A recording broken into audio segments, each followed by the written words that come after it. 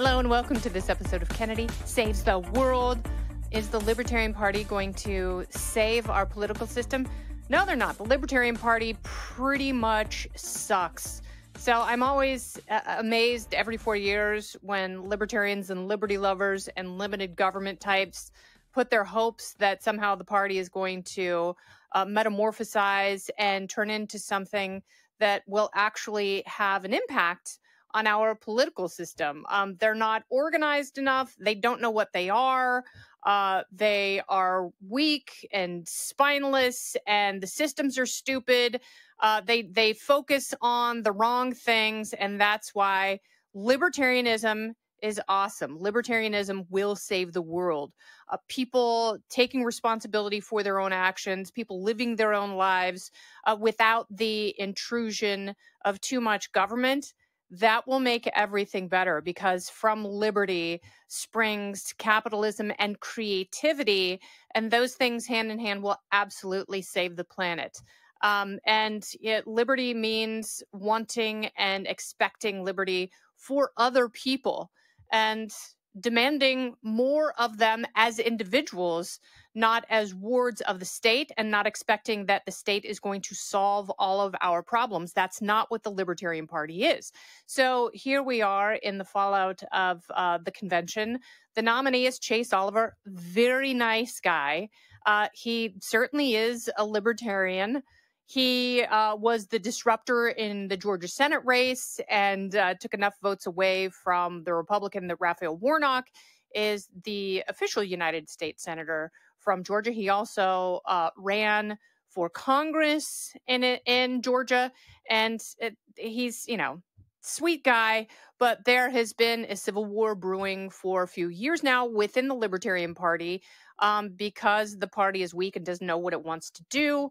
So the Mises Caucus, that includes several friends of mine and people that I have a great deal of respect for. I don't necessarily agree with them on everything, and I don't think you have to. I don't think we have to all land under one umbrella or one party mantle or one caucus or another. That's what it means to be an individual. And I guess the thing that surprises me is people expected different results. They expected different outcomes, but at the Libertarian Convention, every 4 years, none of the above always wins.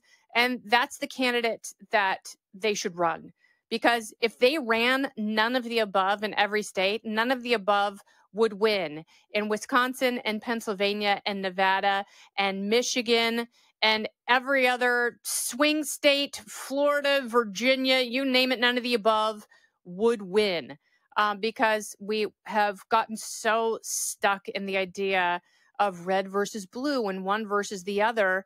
And government has gotten so big and so powerful, and the power is worth so much money that it behooves two parties to only have two parties. So they squash everyone else. You have to be smarter. You have to be nimble. You have to be better organized.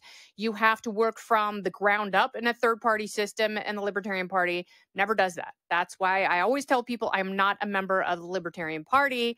I am a libertarian. I'm very proud to be a libertarian, even though it means something different. And every few years, someone tries to co-opt the meaning of the term libertarian. For me, it is synonymous with liberty and being liberty-minded. There are plenty of Republicans and a few Democrats who are also very libertarian in their heart. And it's interesting. I was on Gutfeld the other night with Charlemagne the God.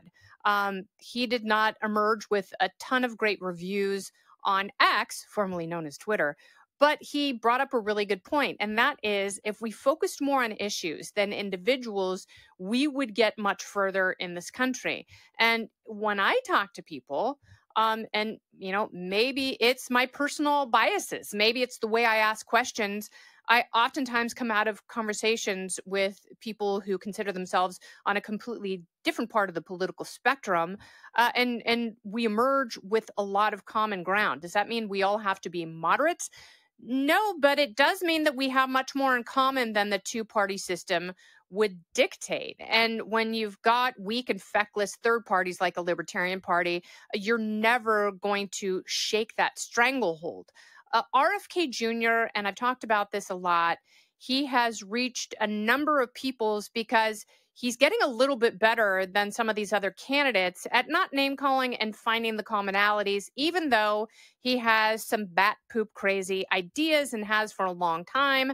And those, will come back to bite him and haunt him, but he's not really a viable candidate. So it doesn't truly matter, even though his family says that they would never vote for him for president, which I think is really funny. It's almost reason enough to vote for him if it would make people mad who were snooty establishmentarians, like a lot of people in his family. Don't go anywhere. More Kennedy Saves the World right after this. So if voting for RFK Jr. would make them mad, I might do it.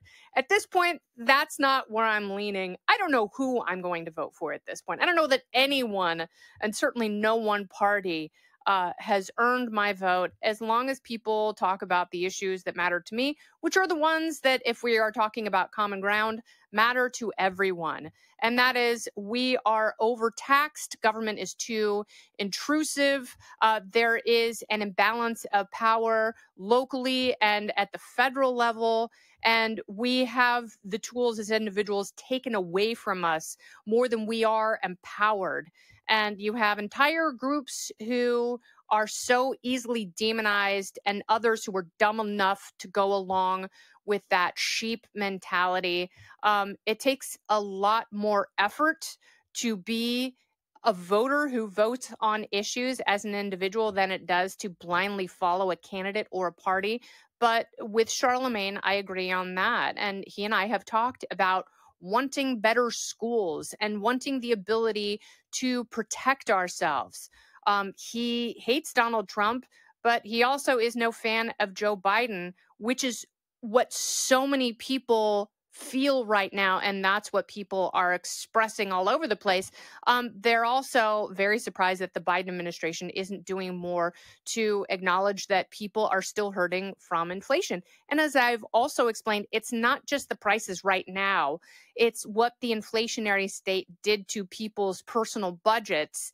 And for a lot of people, who could not renegotiate their rent, or people who are not in a position to get another job or to get a pay raise, a lot of people were living on credit. And so the problem that people are feeling right now, and they will for some time, is they are paying off their debt.